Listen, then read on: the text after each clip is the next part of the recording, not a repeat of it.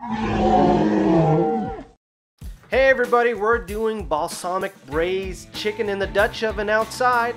Here's our ingredients. We're gonna warm up our Dutch oven and we're gonna start by cooking the chicken. We're gonna do in batches. We're gonna brown the chicken on each side for a few minutes and then we're gonna remove it.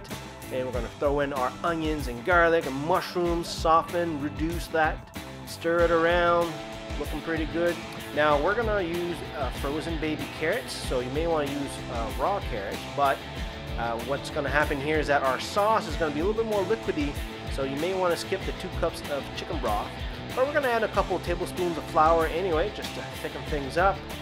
And we're going to throw in our balsamic mix, red wine vinegar, cider vinegar.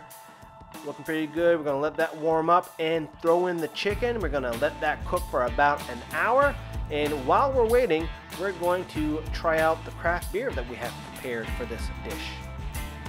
Alright, so for the beer pairing, we've opted for Tatamagouche Brewing's a Dreadnought, a black IPA, otherwise known as Cascadian Dark Ale.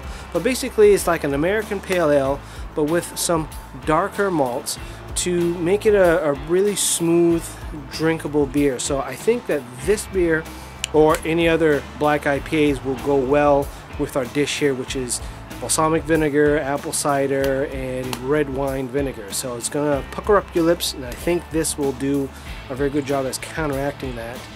Hey, we're back after an hour. Oh man, this looks good, smells good. I think it's time for us to take it off the fire and grab a drumstick and give this a taste.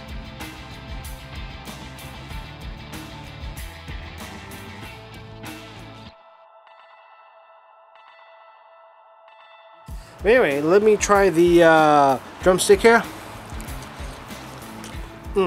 That is really good. That's a little bite to it. That's really good. If I had the sauce reduced a little bit more, it would probably be a little bit more intense. I mean, this is a good pairing. Only thing I get at the end is carbonization from the beer. Vinegar and the black IPA with the malts kind of canceled each other out. And that's about it for today. The recipe is in the video description. Leave a comment and we'll see you guys next time.